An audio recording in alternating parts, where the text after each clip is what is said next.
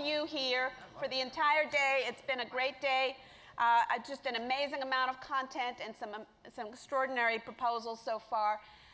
This panel, panel 2, is going to take a lot of the ideas that we've been talking about and talk about how do we move that into reality, into the politics and the policies and the polling of taxing the very rich. And our goal is to identify the key elements of framing and messaging for a national campaign, a successful national campaign around taxing the very rich. I am going to introduce all 4 of our speakers, and then we will have a conversation, after which we'll open it up for questions from the audience. So we have a fantastic panel for you today. Celinda Lake of Lake Research will set the stage with some of the recent polling work that she has done on public attitudes towards taxing the very rich. Celinda has worked in polling and political strategy for many years, and not just asking people what they think, but educating politicians and campaigns about how to communicate more effectively and strategically on issues of utmost importance. This is a fun fact. Celinda shares both of my alma maters, Smith College and the University of Michigan, so I know that she is well educated. Next, we will have Erica Payne, the founder and president of the Patriotic Millionaires, the premier class traders in the United States of America. Patriotic Millionaires, many of you know, because they had an amazing conference a few months ago that set the stage for the one that we're doing today, an organization of wealthy individuals begging to be taxed more heavily. And people who focus on the key contribution that wealthy individuals can bring to this debate. Erica has done amazing work with humor and creativity to put the tax issue at the center of progressive debates and campaigns. Our third speaker is Frank Clemente, founder and director of Americans for Tax Fairness, an extraordinarily important organization. Many of the groups in this room work with Americans for Tax Fairness. It's a coalition organization that brings together all the folks who care about tax fairness, and Frank has done a wonderful job leading it. I also want to take this moment of personal privilege to wish Frank a very happy birthday. Ah, yeah! Woo! He's 40. Yes. And I also wanted to wish David Stern a happy birthday. Apparently it is his 60th birthday today. And he's not afraid of the decades. And our fourth speaker, Dorian Warren, the president of Community Change Action, is a longtime scholar, activist, advocate, and friend. He has been a wonderful friend and mentor to me over many, many years. We've worked together in a lot of different contexts, and we are thrilled to have him. So we have 4 brilliant people here. Thank you, thank you, thank you. 4 brilliant people, each of them running essential organizations devoted to achieving progressive economic policies. I cannot imagine a better lineup to talk about the subject on the agenda for us today, this afternoon, which is really how do we get to that next step? How do we make it a reality? How do we bust through some of the myths and the misconceptions and the prejudices that are out there, both among the public and among politicians who sometimes have not always shown the courage that we would like to see. But without further ado, please welcome Celinda Lake. Thank you. I didn't know you were at Smith. That's great. We have to compete our notes. Well, thank you very much. It's really great to be here and great to be here with this lineup. And I'm actually going to show you data, all of which is publicly available, so you can get the slides, so you don't have to worry about taking notes.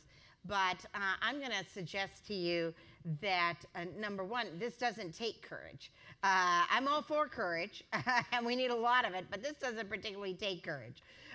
These issues, the public is way ahead of the elites.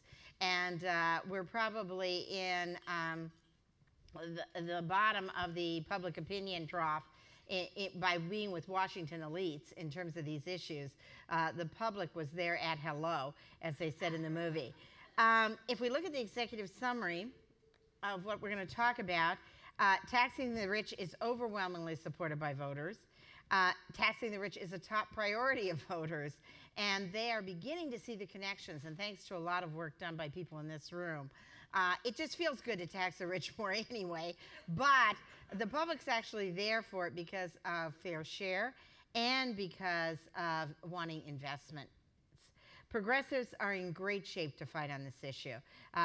This is the time to have this fight.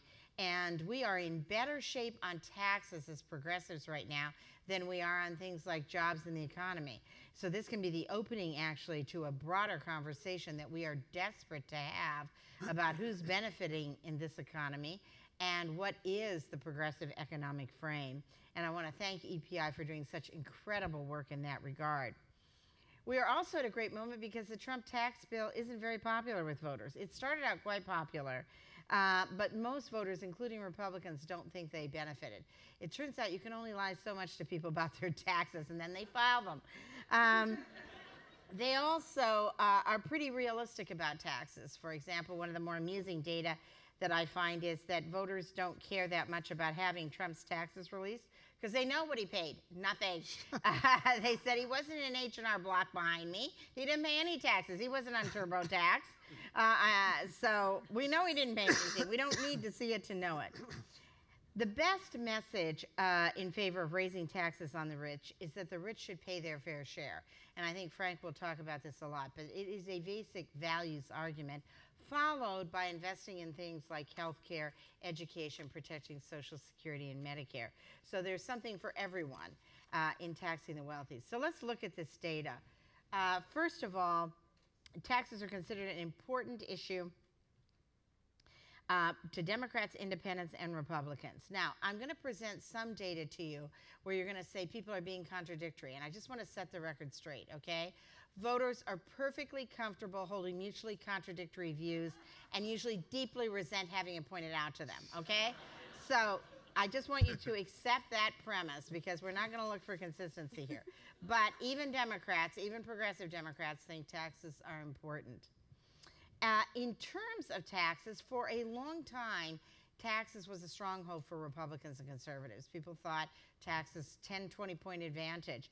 Now, actually, it's even between Democrats in Congress and Trump, and even between Republicans and Democrats within statistical margin of error. People think both are about the same. This is data that Frank was kind enough to share about what is considered rich. Now, one thing I want to warn you is that there's rich, and then there's where we want to peg rich if the Democrats and progressives are in charge. So we did a very interesting experiment where we asked people, half the people, what's rich, and then what's rich if the Democrats are proposing a proposal. And they said they added 100,000 on average to their what's rich when the progressives are in charge. And when we asked them afterwards, why did you make it higher? They said, well, I don't want them to come down and get me accidentally.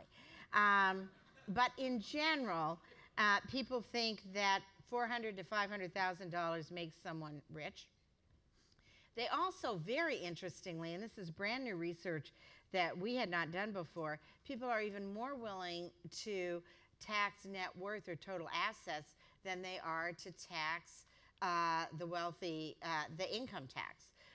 So there's a lot of this current conversation that, again, the public's way ahead of the voters on. And I would have had no idea that that was true. By the way, people don't hate the rich.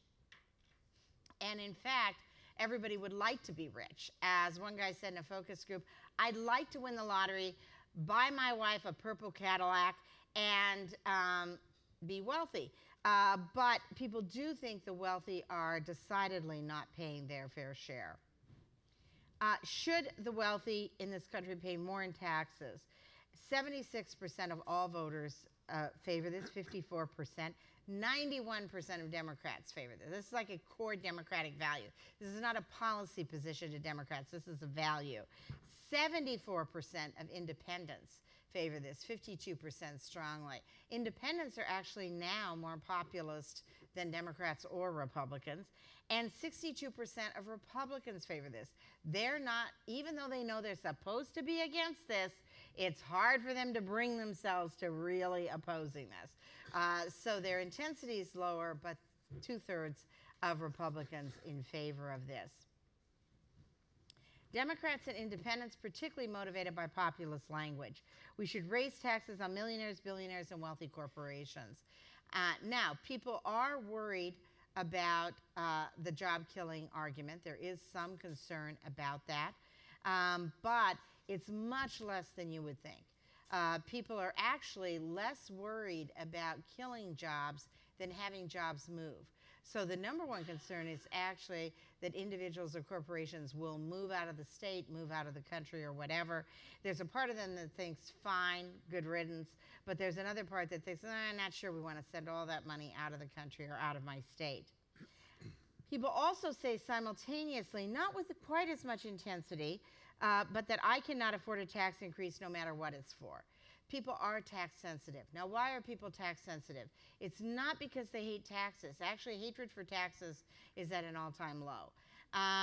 Why they're tax sensitive is because wages are not keeping up with the cost of living. So that people are extremely concerned about the cost of things. The cost of health care is their number one concern, but the cost of taxes is also a concern for them. Who would you, the Trump tax bill, do you approve or disapprove of the law passed by Donald Trump in Congress last year? At its height, 2/3 of voters liked this bill. That was before they knew what was in it. And Donald Trump does do a good job of marketing and selling things. Today, 36% favored, 49% disapprove. It's very partisanly polarized, but notice that the disapproval goes up as income increases. There is really a conversation to be had. In case you thought you were not making enough difference, there's a major, major conversation to be had by elites and by the wealthy about how this would be good for the economy. And by the way, the number one remembered quote about taxes from a wealthy person that people can volunteer all the time, even though they don't know exactly. They refer to him as that guy out of the Midwest. But Buffett's statement about I pay a lower tax rate than my secretary does, everybody in America knows that statement. Everybody can volunteer it. Have you benefited from the tax bill? 25% of Americans say they paid less. They tend to be primarily Republicans. So it's very ideologically driven. It's actually more ideologically driven than income driven. 22% of Americans say they have paid more, and most people say my taxes didn't change under the Trump tax bill. People overwhelmingly believe whatever happened to them, the wealthy are the ones who really benefited from the Trump tax bill. So did the middle class or the wealthy benefit? 53% say the wealthy benefited. Only 33% say the middle class benefited. Again, for Democrats, this is like a core value. This is like, somebody hired a pollster to ask a really stupid question. Independents, like the nation, 64% of Republicans say the middle class benefited. A whole bunch of Republicans who don't want to admit it was really the wealthy say, well, oh, I'm not sure. Yeah, like bullshit, you're not sure. But okay. And then the last data I'll show you, bullshit plus or minus 10%. Two of the proposals out there. A proposal to increase the marginal tax rate on income over $10 million to 70%, the so-called AOC proposal. 59% of Americans favor that, 41% oppose it. Again, Democrats wildly in favor, independents wildly in favor, and even 45% of Republicans in favor. This is pretty interesting because this is a pretty complicated question. Remember, you're doing this poll, you're trying to fix dinner, you're trying to tell your kids to go do their math homework when you're not very good at math yourself, and you just got hit with marginal tax rate, 10 million, whatever, whatever. Okay, I'm in favor of that. Pretty good numbers for a brand new proposal. And then the Warren tax plan. The Warren tax plan also very, very popular.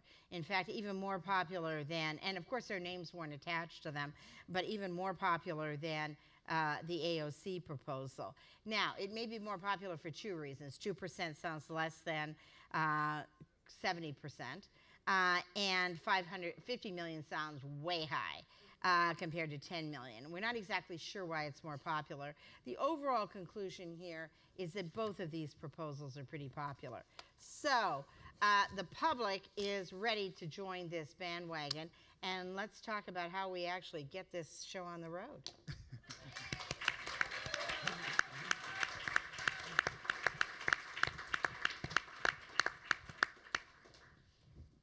Hi, I just have a couple points that I want to make. The first one is don't get confused when you think about this tax bill that they passed.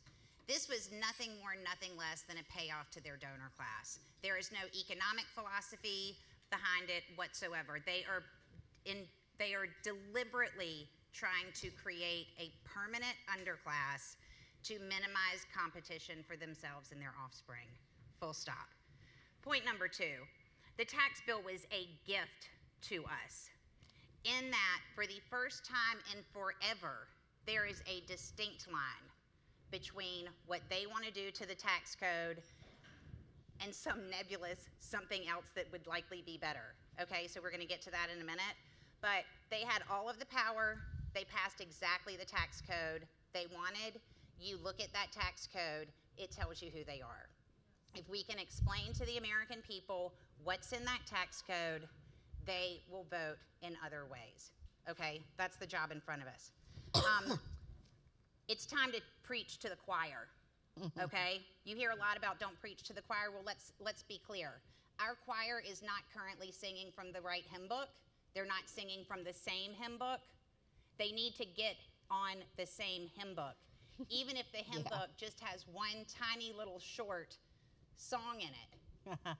That song can be the carried interest loophole. It can be the surtax. It can be basically anything, but they need to get on the same hymn book. There are 34 Democrats right now who are not co-sponsors of the minimum wage bill. I guarantee that those same 34 Democrats are not going to be on whatever decent piece of tax legislation people want to put forward, okay? So the Carried Interest Fairness Act, for one, I want to know why Senator Tammy Baldwin has not yet whipped the votes on that. Donald Trump ran on it. He didn't close it. He actually made it permanent. He said those hedge fund managers are getting away with murder. Well, guess what? They're still getting away with murder. And I don't see the Democrats standing up calling foul on that. So let's whip the votes on that. Let's whip the votes on the surtax. And if you're not on those bills, you're going to get your ass primaried, because you need to get on the bus or get out of the way, okay? I want to caution us not just to think about revenue, okay? Revenue is important. It pays for things. They did not have the revenue to pay for a $2 trillion tax cut. So to believe that we must always have revenue as a pay-go is an absurdity, okay? Erase it from your mind. Instead of just thinking about revenue, start thinking about some basic fairness first, okay? If you're a working person and you make $101,000 working, make about $77,000 after the standard deduction, you're gonna pay about $9,000 in taxes. Ivanka Trump pushes go on her E-Trade account, makes $101,000, she pays $0 in taxes. I work my ass off 50 weeks a year, 40 hours a day, I mean, whatever it is. It feels like 40 hours a day. It does. It really does. You know, and I'm the idiot who ends up $8,000 poorer at the end of the year. I mean, come on. Let's have the fight about their money versus your sweat, okay? We win that any day of the week, all right? Last point, very, very important point. Do not fall for RPB, rich people bullshit, okay? Eli Broad was in the New York Times today or yesterday saying that he thinks he should pay higher taxes. Okay, let's go back to 2012 when he said exactly the same thing in California, said it publicly about a bill that Jerry Brown had put forward, and then snuck $1 million of secret money through like some Arizona something or other to come back into California to fight the thing that he had just said that he was going to support. Beware of rich people bullshit. Paul Tudor Jones has started an organization called Just Capital after this guy fled his house in Connecticut where he had lived forever, where his business was to escape millions of dollars in taxes. When people protested at his house, he decided to start this nonsense organization that allegedly looks at which companies are just and which ones are not. I say Just Capital is just bullshit. Be very wary of this. There are 18 people who signed a great letter the other day calling for the wealth tax. I want to see their money put forward for lobbyists. I want to see their money put forward for campaign contributions to people who will support that, and I want to see a public education campaign from them. Full stop. Thanks. Great job. She hit her mark. 5 minutes exactly. That's great. Hi, folks. I'm a little bit of a veteran of the tax fight. I've only been doing it for 7 years, but I went through the 2012 tax fight and the 2017 tax fight, so I have a few bona fides around this stuff. You know, Thea posed the question to us earlier when we were thinking about, well, is it this tax or this tax or this tax? And thankfully, that panel said it's all of the above. And it really has to be all of the above, and I'll tell you why. Our goal is, it's like, I believe strongly in tax fairness and the morality of that and ethics of that and all that. But fundamentally, this does come down to money and the need to raise a lot of money. And I kind of put out there, it's $10 trillion. That, to me, what's our goal for all this? Yeah, it's to make the tax systems fair, but it's also to raise $10 trillion. Why is it $10 trillion? You want to do an infrastructure, serious infrastructure program, you need $2 trillion. You want to do a Green New Deal, you need at least $2 trillion. You want to do free college and college debt and affordable child care and affordable health care, et cetera, you're talking another $2 or $3 trillion. We just lost $2 trillion with the Trump tax cuts. It all adds up.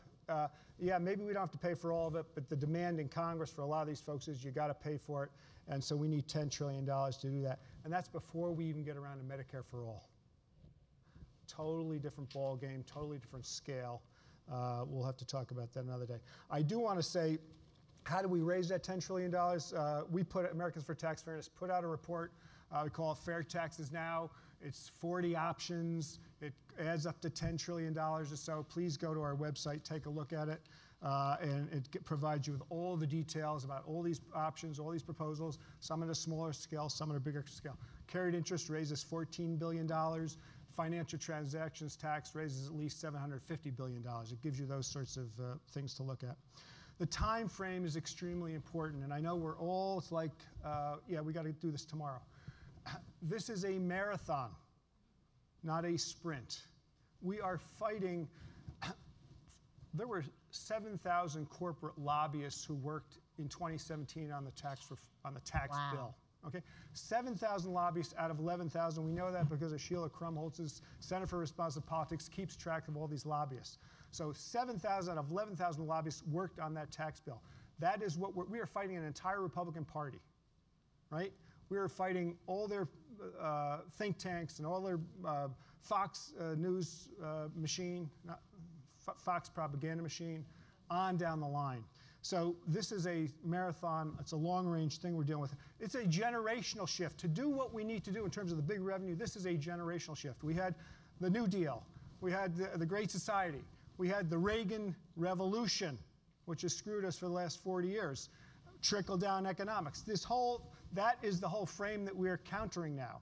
And this requires a generational shift. Fortunately, we've got the Gen Xers, the Millennials and the Gen Zers coming along who are going to do that for us. And I'll talk about that a little bit later because I don't have the time to do it right now. When I say incremental, what I believe is 2021, there will be an opportunity. The Democrats probably will say we need to raise $2 trillion. $2 trillion out of the $10 trillion. I remember Hillary Clinton, she put forward a $1.5 trillion program when she ran for president. So the Democrats will probably come up with $2 trillion. So the question is, what are they going to feel comfortable with to get that $2 trillion in that short term if we've got the votes to do that sort of a thing? It's partly will be rolling back the Trump tax cuts. I do believe the surtax will be in there. I do believe something about the estate tax will be in there. That's partly the Trump tax cuts, et cetera.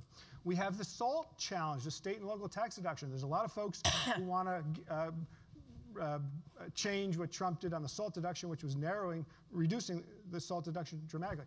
That loses $600 billion, $700 billion if you put it back to where it was. So we have our challenges within the Democratic caucus on how you deal with questions like that. Our two biggest challenges, one, Erica said, it is Democrats. Fundamentally, it is Democrats. Chris Van Hollen was not the center of the Democratic caucus in the Senate nor in the House. He's great. He's great. But he's not where most of the members are. And so we have this challenge with Republicans have religion on taxes, Democrats half the time want to run away from the whole tax issue. This is about structural change. This is not about tinkering. We have two candidates running for office, Sanders and Warren, who are talking about structural change. The rest of the candidates, unfortunately, are not talking about structural change. That's what this tax fight is about, structural change versus tinkering around the edges. Campaign finance reform, central. I mean, this is a class issue. The average senator, their wealth is $3.2 million. The average House member, their wealth is about $1 million. They're protected by the tax system as it is. They hang out with the employers, the drug companies, the manufacturers, the auto guys, the auto manufacturers back in their states. So that's who they listen to. That's who they hear from most. That's who puts on fundraisers for them. So we have to take on that structural problem.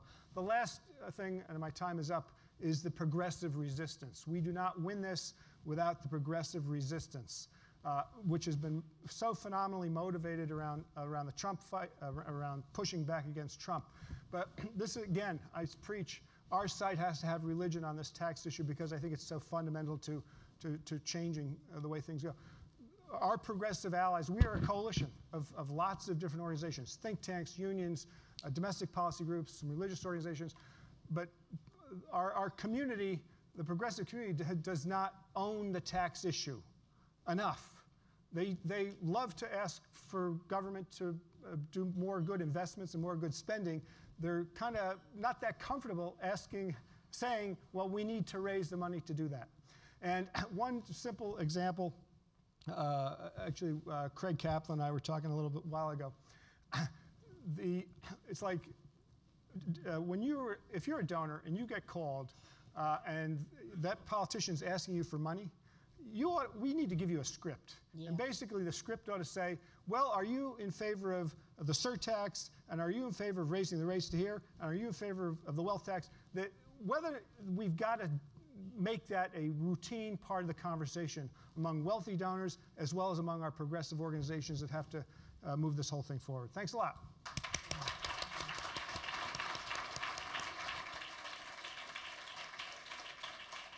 Hey, everybody.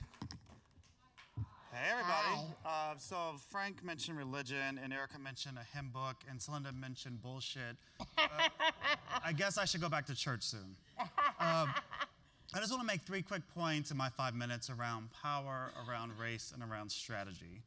And to start with power, I was taken by both Paul Krugman and Nancy McLean this morning, who reminded us, right, that most policies, and specifically tax policies that come out of this town, reflect the wealthy. And Nancy specifically mentioned the elephant in the room around the corporate capture of our democracy.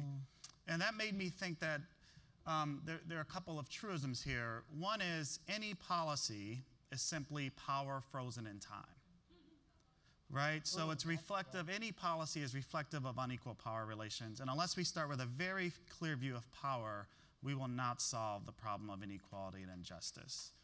So I just want to put that on the table. Woo! And the power question, I think, gets to, like, we have lots of ideas, and I'm about ideas, but we also have to have a strategy to win. And we have to build the power to win. And I'm going to come back to that in a second. I think the power question goes beyond the immediate problem that Craig Kaplan raised. And that is, aside from Mitch McConnell, there's a fundamental age-old problem in most democracies. Why don't the poor soak the rich? In a democracy where the rich and the very rich are a numerical minority, and poor and working class folk are the majority, why don't we see democracies, and especially American democracy, voting for redistribution of wealth? That is a fundamental question we have to answer, and very clearly have to answer that question. And you might ask, well, what's the problem? Why is that the case? And I'm reminded by sociologist Piven and Cloward, who argued that sharp inequality has been constant, but rebellion has been infrequent. Why is that the case? Political theorist Ian Shapiro argues that theorists of democracy are puzzled by this coexistence of democracy and inequality, or we might say democracy and oligarchy. How is that the case? Political elite, he argues, in the 19th and early 20th century resisted expanding the franchise precisely because they assumed that a majority of voters would favor taxing the rich and redistributing income and wealth downward. And if you look at our last two major expansions of the franchise in this country, the 1965 Voting Rights Act and the 1971 26th Amendment, allowing 18-year-olds to vote, they both actually resulted in not more redistribution, but less. Mm-hmm. That's a puzzle. That's a fundamental political problem and puzzle we have to answer. So I don't think there's one answer. I think there are a couple. One is Nancy's corporate capture of our democracy. Another answer, and this is my second point, is that other elephant in the room, race.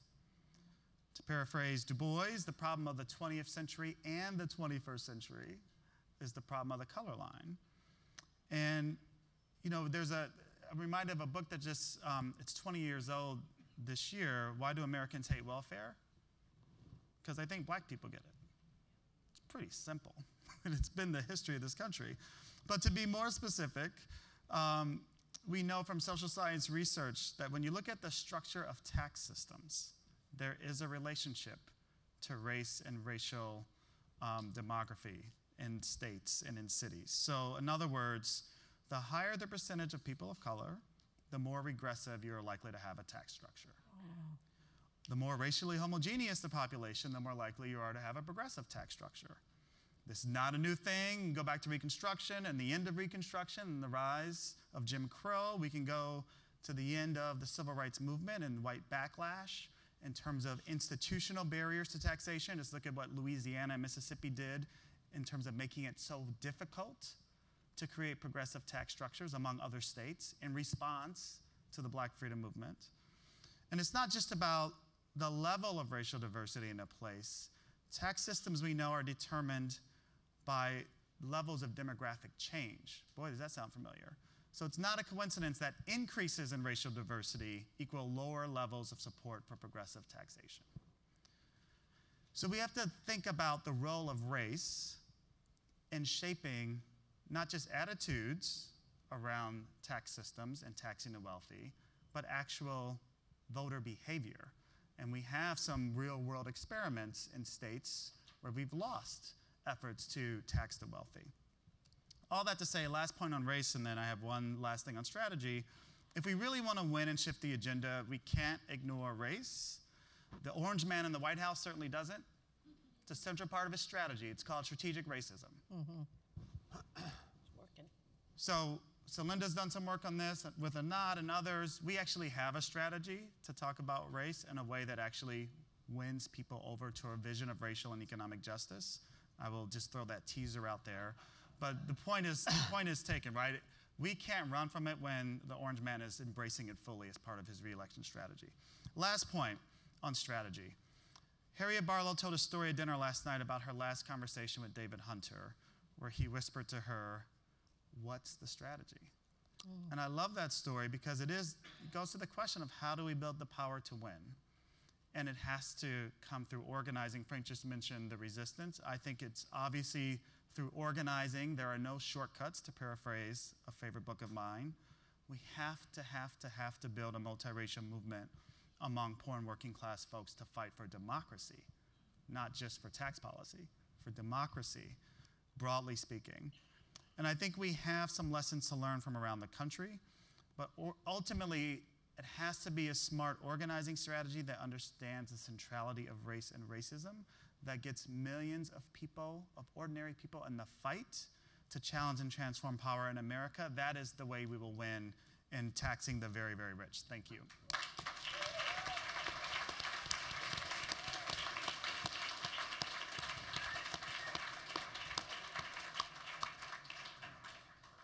Wow. I told you that was going to be an awesome panel, and it was, and it is. So thank you to all four of the panelists. Those were wonderfully useful and thoughtful framing comments. And let's start with one question for everybody, which goes to this question of power and race and winning. And you know, I think one of the themes that we've heard today is around this question that we know that taxing the rich is popular. We know that it's wise. We heard from a lot of different economists about why it's the right thing to do for a dynamic economy. and yet it doesn't happen. And so then one of the questions in terms of legislative strategy or campaigning is, you know, maybe we get jumbled up between our carts and our horses, like, oh my God, you know, we can't tax the rich until we have a more fair electoral system, until people have a stronger voice, so how do you all see the sequencing of what we need to do? And let's talk about it in the context of the 2020 election. Like, how do we come at these questions that are so important? We should be, we should be winning here in terms of we, in principle, live in a democracy. We know how popular these things are, and this is not only with taxing the rich. We've seen it with a lot of other issues, like the minimum wage as well.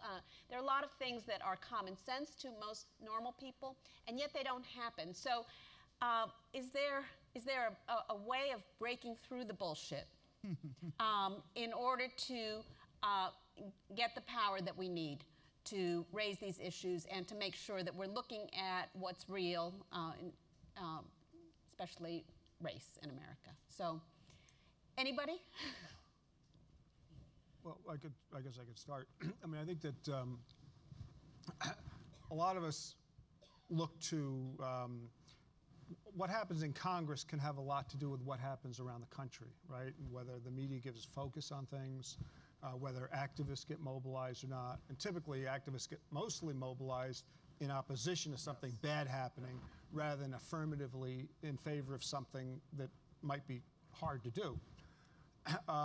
So our first problem for the next year and a half or so is that there's not going to be any legislation in Congress on taxes, most likely. There's a slight chance that there will be a bill on making the Affordable Care Act more affordable through helping people with their premiums. And it could be worth $300 or $400 billion.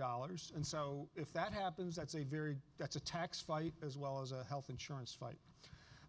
I think our hope is, or our need is, or desire is, that the Democrats who are running for Congress prosecute this case very effectively, that they understand that this is a winning issue. I always say that there's nothing more emblematic, symbolic, representative of the rigged system than the tax system. And if you're out there campaigning to change this economy, to change the rigged system, then you have to be talking seriously about taxes. And there's two people who are most seriously talking about taxes. It's Warren and Sanders.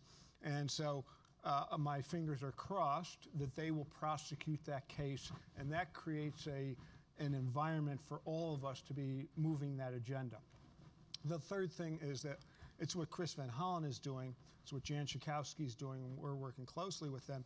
It is to develop the framework or the actual policies that, should our side get in power across the board, well, even if it's not across the board, should we get in power after the election, we now have we've created a foundation of some core things to be pushing for. And then the Fisher cut bait question comes with the Democrats. Great. I'll just pick up on that a minute. 71% of the American people think the economy is rigged. I don't know what the other 29% are smoking, but it is rigged. And so how do you rig an economy? You start with the tax code. That's the storyline. If you believe the economy is rigged, you have to ask yourself how you rig it. You start with the economy. In 2017, the Republicans rewrote the entire federal tax code, blah, blah, blah. If you want to know the story as it goes from there, you can go to pmuniversity.org. It's a candidate training website that we created for the last election. It literally lays out the entire story in easy, accessible language. It was designed in order to allow a candidate to pick up those pieces and be able to share with their constituents a storyline that would make sense to them and compel them to action. Okay, so number one is what's the story, and that's how you get the choir singing from the same hymn book. And then there has to be some discipline for those choir members who can't seem to figure out what page we're on. Okay, so we interviewed 60 candidates last time. We through our C4, we endorsed 48 of them. They were in an average of R+7 districts. 13 of those people won. We only backed candidates who were running against incumbents who voted for the tax bill. So these are 13 people who according to what they told us when they wanted our endorsement, were people who were going to fight for fair taxes. A couple of those people are some of the 34 people who are not on the minimum wage bill, so their commitment to taxes has now also become suspect. And to those people I say, number one, you're not going to get the endorsement again. Number two, let's see how hard we're going to fight to make sure that you're not the candidate if you don't find your way towards an economic vision that actually works for working people.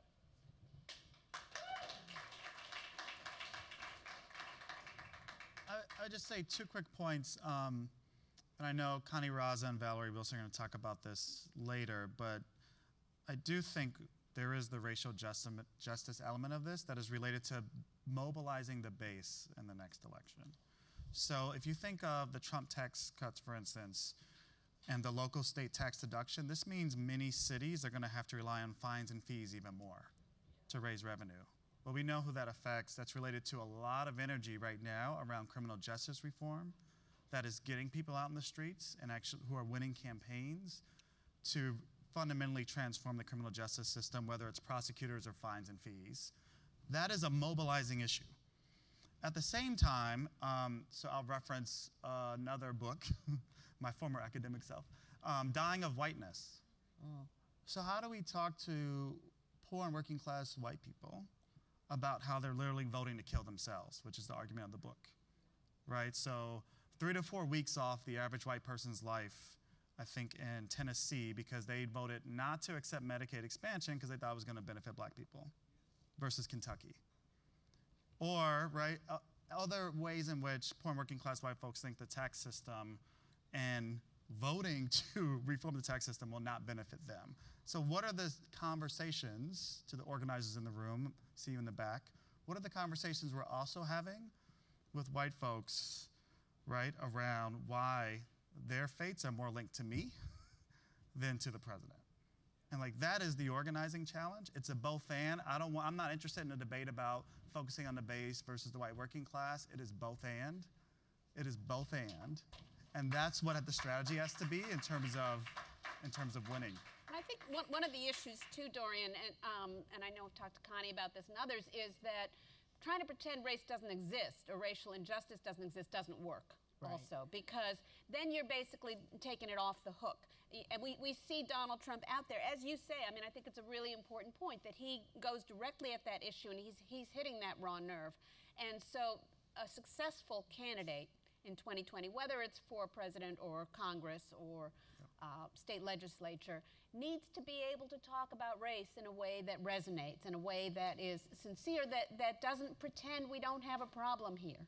Well, it isn't even pretend we don't have a problem. I mean, this is the beauty of the race class narrative work that Demos did and CCC was part of, et cetera. So let's say we didn't care about anything. We just wanted to win. Colorblind narratives are less strong than race class narratives. Why? Because we are in a racial conversation.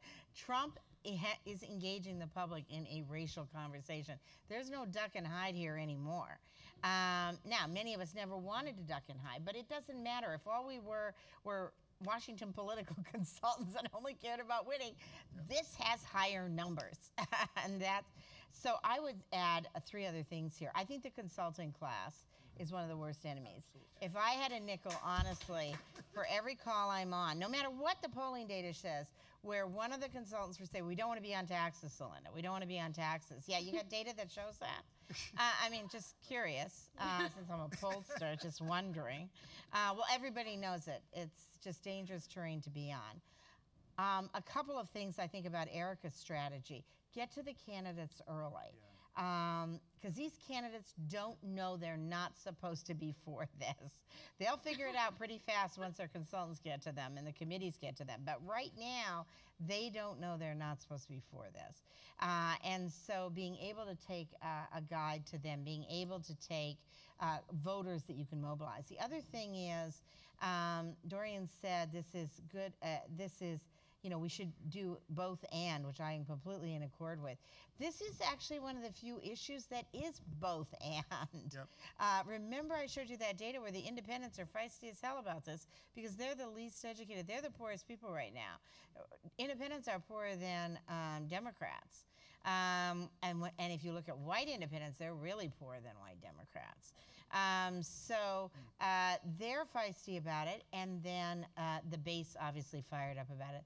The last thing I would say is I think we have to embed the tax conversation in a broader economic point of view. And that's where I think your point, Frank, about linking it to spending is really important. We shouldn't run from taxes, but the reality is we will lose the election if we are tied on taxes and 10 points behind on the economy, which is where we are today. So we need to use taxes as actually one of our wedges into a bigger economic conversation about what this economy is going to be like, who it's rigged for and who it's not rigged for. Yeah, just one last thing to add too is as I say to Democrats, you are going to be attacked as being a tax spend liberal anyway. Really. And so the notion that you would therefore not talk about taxes is it's political malpractice. Getting to your point about the consulting class. So Trump will he's going to make his tax cut what is driving his economy. Now, whether the guy's smart enough to actually stay focused on his economy as a winning issue or not is another question. But that's what he will do. And if he doesn't do it, those folks down ballot are going to do that. And so we have to be very engaged in this tax conversation. Half of what we do now is prosecuting the case against the Trump tax cuts. We can't let that go. We did win the message war last in 2017.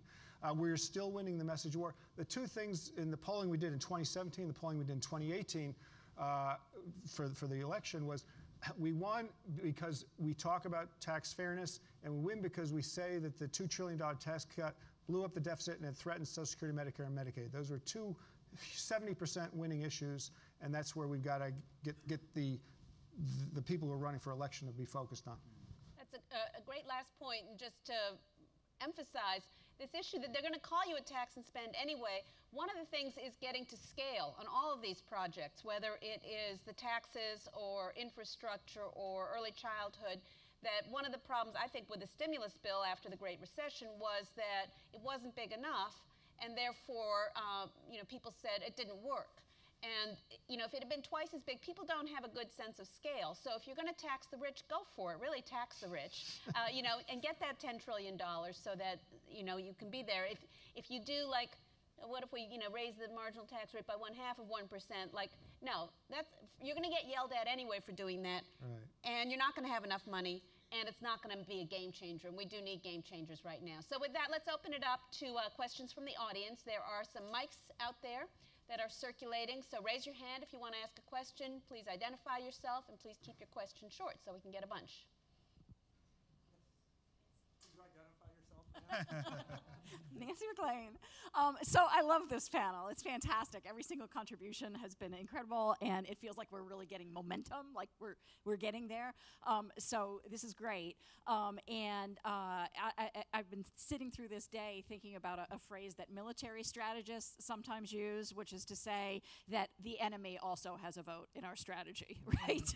Yeah. And so I think you've begun to address this here in talking about, what can be anticipated from the Republicans, and with Dorian raising the kind of dog whistle racism that's out there from the right, which would definitely come up in terms of makers and takers arguments. So I think we're already moving down this road in terms of the organizing piece, and the next panel will also take this up. I'd still like to hear more. But I would like to say this, too. I'm realizing that this room is predominantly for folks who are like from the scholarly community, economists, political scientists, et cetera, not legal scholars and constitutional scholars, and I think we have to anticipate that the right is going to litigate hard against this. And their legal challenges have been absurd. Remember what they did with the Affordable Care Act? Everybody laughed at their legal strategy, except that they've gotten the judiciary and they've changed constitutional thinking. So we can expect that they will say, and don't laugh, this project discriminates against the rich. That will be a serious line of argument. And if we're going to combat that, we need to start thinking now, who are the legal minds who have to be in place to say, no, this is not that. And I think it's going to be people like Gita Sitaraman with the middle class constitution. Like, it's got to be saying that this is destroying our politics in the ways that people have been talking about before, and many other things. But I just wonder, like, are folks who are moving the conversation, in the groups representing represented on the panel, are you also thinking about countering a litigation strategy from the right? Because we have to anticipate that, I think. The answer is no at this point, at least not from our coalition's point of view. I don't think any of our coalition partners, I don't know if any of them are thinking that way at this stage. But I'm going to recruit Lily right here in the front row to help us do our scenario planning and anticipate what the challenges Lily and Ray Madoff, who's also here, another of our legal minds. But I think there's also an interaction. I think it's a great point that you're raising. And frankly, if you've noticed, it's already starting in the Twitter world, because when Elizabeth Warren came out with her package, they said it was unconstitutional. Now, the public has no idea why it would be unconstitutional. That was a showstopper. But they did learn about the Constitution in the 4th grade and are still slightly protective of it. So that was, I mean, we tried that just like last week in a focus group, and people were like, wow, really? Why would that be? But then everything crazy is illegal. So maybe, and then that means we can't do it. So it's already started. I think you raised that it's not just a legal strategy. The legal strategy against ACA was a message strategy as well. Yeah. Erica?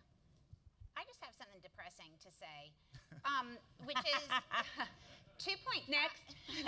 Yeah. No, look, I mean, 2.5 million people are addicted to opioids. For the first time in our history, life expectancy is going down for segments of the population. Last year, deaths of despair, which are deaths related to suicide, drugs, and alcohol, reached the highest point since they started recording them. Our society is falling apart, number one. Number two, thank God we have somebody who is marginally inept at trying to do what he is attempting to do. So Donald Trump could potentially in the future look like a guy who's just not that bad if we let this get much worse, okay? So Donald Trump overperforms in the areas of the country with the most despair. All right, stick that in your head for a second. Overperforms in the areas with the most despair. And it's time for rich people to get on the bus to fix this. There are 375,000 people in this country who make $1 million or more a year. We have 200 members in the Patriotic Millionaires. Okay? That's pathetic. I talked about rich people bullshit earlier. Most people in this room work with organizations that are funded by wealthy people. I'd like to ask every single wealthy person on the board or who contributes to a political candidate on the left or who contributes to one of the organizations where they are on the tax fight and how public and how vocal they intend to be over the course of the next 18 months as we try to fight this out publicly, and how vocal, if they're not willing to go on the media, and Frank and I will be happy to help them get their op-ed placed, get whatever, get in the fight, at least start to have the fight privately within your peer group, because wealthy Americans have destroyed this country, full stop. I mean, some of them are sweet, though, right? I mean, it's all good, too. I mean, you know what I'm saying. Okay. Steve Cleese, University of Maryland. How should we deal with the charge of socialism? Just come on. Don't even deal with it. I mean, whatever. The fact that we're even talking about it is absurd. This is an absurdity. It is like pretending that trickle-down economics is actually an economic philosophy. It's like pretending they believe that if they do these things, they will have a different outcome than the definitional outcome that comes from cutting taxes on rich people and robbing a society of the resource they need. I mean, do not buy into their argument. Refuse to engage. I have a slightly different view of that. Just for this reason. So 50% of Americans have no idea what socialism is, okay? Now, 50% of the people don't know what capitalism is either. Okay. Same 50? Highly overlapping. But that doesn't mean just because you don't know what it is, you like it. I mean, you know, you can dislike something, you have no idea what it is. Socialism was more popular than capitalism. In a year, Donald Trump changed that number. Donald Trump and Fox News. And now only 20% of the public likes socialism, even though, again, 50% of the public can't tell you what it is. So the number of people who knew what socialism was has not changed. The highest correlate of not liking socialism is watching Fox News. I agree with Erica about not worrying about the socialism argument, but I think you ought to worry a lot about the machine that generated the socialism argument, that flipped the numbers on socialism, and that is trying, because they have 25 people, how would you run against all of them, to characterize the whole field as socialists. And so the point of the matter is we have to compete at scale. And it's really your point. We have to get on social media. We have to find the memes. 100% of Americans know who the wealthy are. 97% of Americans know they don't pay their fair share. We don't have to deal with concepts that are obscure. So I wouldn't worry about spending all your time on socialism, but I would worry about the machine that flipped those numbers, and that we need to get to scale characterizing what we're doing. And if you put up socialism against someone who's going to jeopardize a socialist versus someone who's going to jeopardize your mom's Social Security and unfund your school because they give a tax break to the wealthy who are spending half their time out of state to begin with, okay, game on, man. We'll take that fight. Yeah, my quick thing is just turn socialism into, well, are you for Social Security? Are you for Medicare? Are you for the government building our highways and transit systems? And are you for public education? Just change it to that conversation. There's different ways to get it to that conversation. On what I was saying earlier about the kind of the next generation, the millennial and Gen Zers, they are at 51% in favor of socialism, yeah, 45% in favor of capitalism. So now they're not the majority of voters yet. They're 37% of the electorate in this next election, but they don't vote in proportion, so they're lower than that. But that's where we're going, and that's why we will be able to change this system in 10 years in a serious way and raise $10 trillion and get on to building what we need to build in this country. Dorian. This conversation reminds me, the socialism charge reminds me of, I spent a couple of years as a union organizer, and we had two sayings. One was the boss is the best organizer, so that's the orange band. And second is inoculation. Yeah. Right? So in conversations with workers, you have to say, this is what the boss is going to tell you, why union is a bad idea. Right? That, you know, he's going to have to lay off people or wages will go down. Right? So you do a whole inoculation. I think we have to do that around socialism. Yeah. Like, this is what this dude's going to say. This is what they're going to say. Get ready. It's coming. Or the second thing is, it's the immigrants' fault.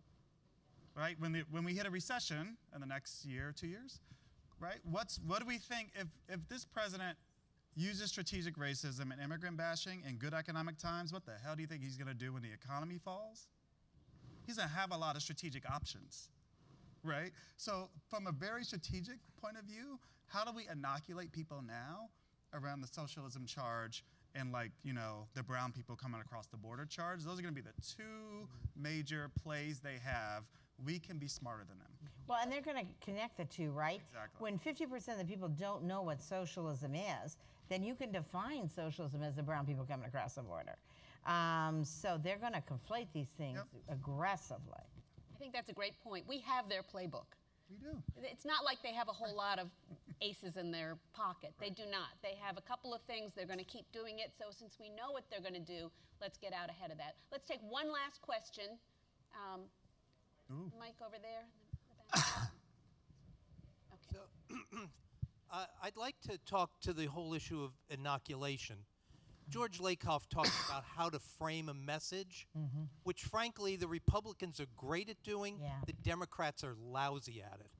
What's the frame that we're going to use to get this message through to average American voters so they realize they're being had by the current regime? And I think I'd like each of you to respond to it. That's our last question. Thank you. I think it's a great question, and I will let the experts on framing respond to that. I just want to put another layer to it. And there is, like, the question of narrative and what are the frames and messages we put out. There's a second question of narrative infrastructure. How do people get messages in the first place, and from what means? Really important. So there's Fox News. Sorry, I used to work at MSNBC. It doesn't compare in size, scale, viewers, right? So where are the places where people are hearing the memes and the messages? So there's social media, there's Fox News, In some communities, there's barbershops and beauty salons. Like, so we have to be smarter about the narrative infrastructure and building that out as smart as we and as much that we put into the content and the actual message and frame. How are people and from where are they getting these messages in the first place? That goes to Celinda's question about, you know, what's the machine that built that message? Frank, let's just go down the line and give each of you a last chance. You know, what Americans for Tax Fairness, we've actually been thinking about this quite a lot lately, and Celinda's been working with us on it. I basically have said to folks, and this is just at the brand level, that we need the equivalent for the tax issue, and you all heard today how complicated the tax issue is, the different moving parts of the tax issue. That what we need is a branding mechanism. We need the equivalent of a Green New Deal, a Medicare for all, a free college, free public college on the tax thing that is kind of the umbrella brand. Actually, I talked to Chris Van Hollen about this too, and he got it because he used to run the DSCC. He gets the way, and so we need an overarching brand. We've actually done some testing. Erica doesn't like the name we've come up with, so we might do a little bit more testing, but it was fair share taxes was what we came up with, hitting on the the fairness issue. And then we actually tested the brand name and we tested slogans to go with it, which was fair share taxes to create an economy that works for all of us, for everyone. And you heard Chris Van Hollen talk about economy works for all. That tested better out of 5 other things we tested it against. So that was kind of so we need that, and it's not policy specific. It's what can everybody from the Blue Dog or the New Democrat to the Bernie and Warren, what common language can we say that you understand which side you're on, right? You're on our side, not their side. And then the way the paragraph to articulate it that we had tested was we need to reform the federal tax system to help raise trillions of dollars. Celinda said, try trillions of dollars. I said trillions of dollars. She said, try it without it. It tested just as well to say, we need to reform the system to raise trillions of dollars in taxes by making the wealthy and big corporations pay their fair share of taxes. This will provide the revenue needed to protect Social Security, Medicare, and Medicaid, and to make new investments in healthcare, education, housing, childcare, infrastructure, and environment. We're combining this fair share, make corporations the rich pay their fair share. Celinda did our initial focus groups and polling on this in 2012. That has been our through line all the way through. We got that home in there. But we need to get in people's minds that we need revenue for 2 things. One is protect those things that you love, Social Security, Medicare, and Medicaid. That was what we learned in the last two 2017, 28. And to make new investments. It's always been harder to get people to pivot to the new investments because they are deficit sensitive. A lot of the folks in the middle are deficit sensitive. Thanks. We need to find it. Erica. I disagree with the idea that Democrats are bad at messaging. I think some Democrats are atrocious at messaging. Other Democrats are great at messaging. Yeah. The correlation of people who think you need a political revolution, 79% Donald Trump, 81% Bernie Sanders. The language of some people works, it hits your redneck ear, the language of some people doesn't, and I would argue that most of the people who can't message something, i.e. the Clintons, don't actually believe in anything. So why don't you find a belief system first before you try to figure out how you're gonna explain it to somebody else. Very good. The last thing I would say, and it's hard to top that actually, but the last thing I would say is that the strong messages are rooted in values, which is one of the things that Lakoff said. So, leave your acronyms at home. But it's interesting to me, honestly, that you have, and I'm saying this a little bit as a straw person, that you have a conference with 1 panel on messaging and 8 hours on policy. Real people don't think it's too hard to tax the wealthy. It's not like they hide their things. Yeah, they get through loopholes and stuff. It's not like we don't know where they are. It's not like we don't know who they are. You can spot them a mile away. You know where their houses are. You know how they're spending their money. This is not a secret, really. And so real people think, why can't you just go after it and just tax? And that's why a lot of people, unfortunately, come back to a flat tax, because they think, well, let's just get 10% of everything and call it a day. So I think the number one thing to remember is that the policies are honestly less important for the voters This is not a mystery of how to do it. The framing of it, and it's really, I'm glad you asked your last question. I'm a big fan of fair share, a common ground, common fate community at the state and local level. Investment is a very important piece to tack onto this. But again, we have the basics of the framing. What we don't have, and I'm going to go back to Dorian and Erica, we don't have an agreement on it, so we don't repeat it. They repeat stuff no matter what, whether they believe in it or not. And number two, we don't have an infrastructure for getting around it. And not only do we need different media outlets, we need to be more aggressive on social media. Last thing I'll say to you, 1/3 of women rely on friends and family for their information. So we got 2 strategies out there. We can get them different friends and families by November 2020. That's going to be rough. I'm all for that. Divorce is a national policy. Maybe it would work. Or we are going to have to get information passed on to them by friends and family. Yeah. That's what the right has done. Yep. Today, this week, Donald Trump outspent all Democrats combined and has done it 4 months now on social media. That infrastructure question is the most important point here. Okay. Please join me in thanking this amazing panel. Awesome.